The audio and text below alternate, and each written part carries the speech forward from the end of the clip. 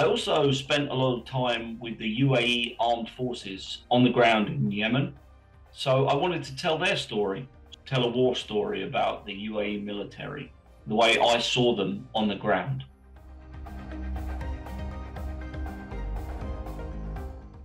The book was ready to write after about 2 years, but the Yemen war was very negatively viewed in Washington, D.C. in particular.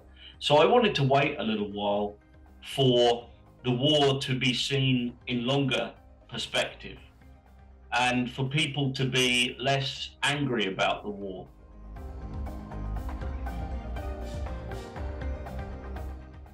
I went to Yemen and then I learned about how the Yemen war was happening, and I spoke to many of the soldiers involved, Emirati soldiers, Yemeni soldiers, Saudi soldiers, and this gave me an understanding of the real details of the conflict. And the groups involved were happy to share the details because they knew that I would be fair when I told the story. The UAE armed forces did very well.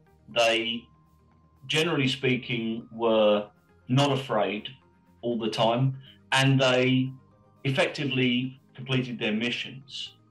They often lived in Yemen for long periods of time. You know, when a Western soldier goes to Iraq, he goes there for 9 months, let's say. But a lot of UAE soldiers were in Yemen for a lot longer than that. So, you know, I think they had a lot of bravery, and also they stuck with the mission until the mission was complete.